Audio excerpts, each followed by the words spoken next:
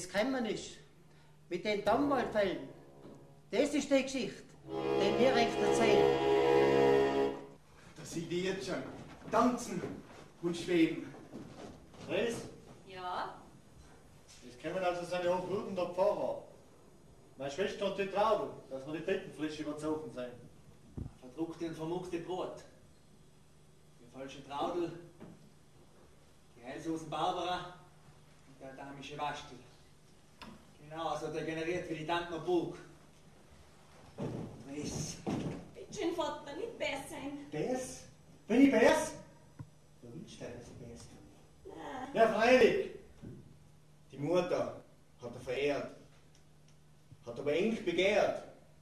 Da gibt's auch nichts zum Sagen. Wie grast vor dir. Raus dein Freund selber.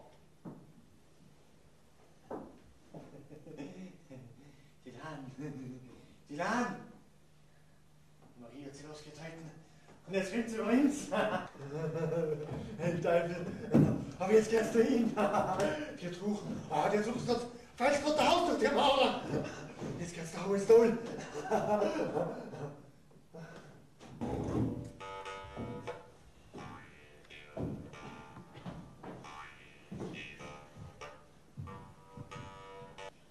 Was habe ich denn ins Gwissen geredet?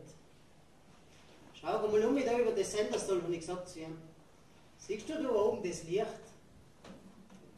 Deine Mutter stellt Kerzen ins Fenster. Bist auch früh unterwegs. Genau wie du. Warum auch nicht? Übergeben will er. Was hast du im Hof? Ich, eine Schwester, wo ich 3 Jahre älter bin als er. Na, wo glaubst du denn? Ich habe dir eine Kerze mitgebracht. Ein Messwein auch? Abrechnen kann ich. Mit den Kalle, der ist verliebt in die Sehnsuchtszeit.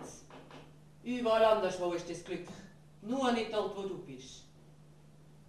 Der Tiefenlehner hat mich begehrt, aber geheiratet hat er die Marie. Weil es nicht wahrhaben wolltest, dass das Priestersein nichts ist für dich. Drum ist es auch gebrochen in dir. Herr Brücher, Sie brauchen doch lediglich einen Kredit zur Bezahlung der Grundablöse aufnehmen. Die zahlt kann eine Bank 5% Zinsen.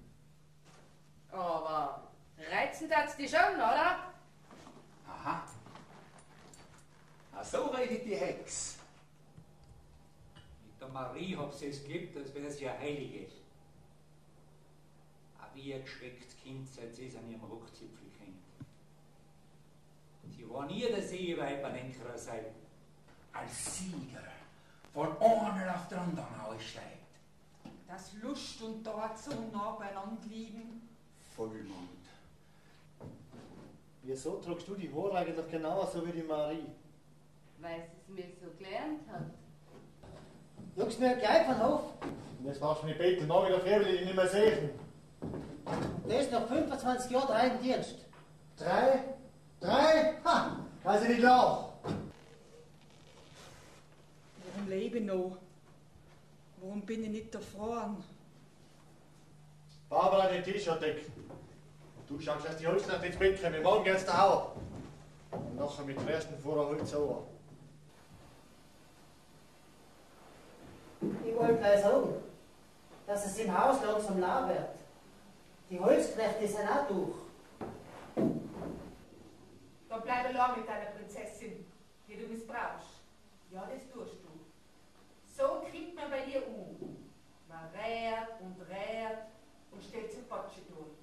Mein Lieb ist das Kind, auch wenn sie schon erwachsen ist. Wir sind ja nur, Marie.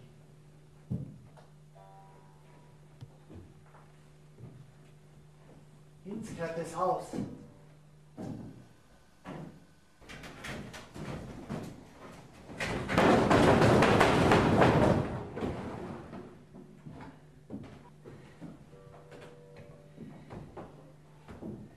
Jörg, Ja, Marie. kennst du nicht meine Stimme? Freilich kenne ich sie. Gestern sah ich drum. Marie, Und ja so viel zu erzählen. Und so viel muss ich dich fragen.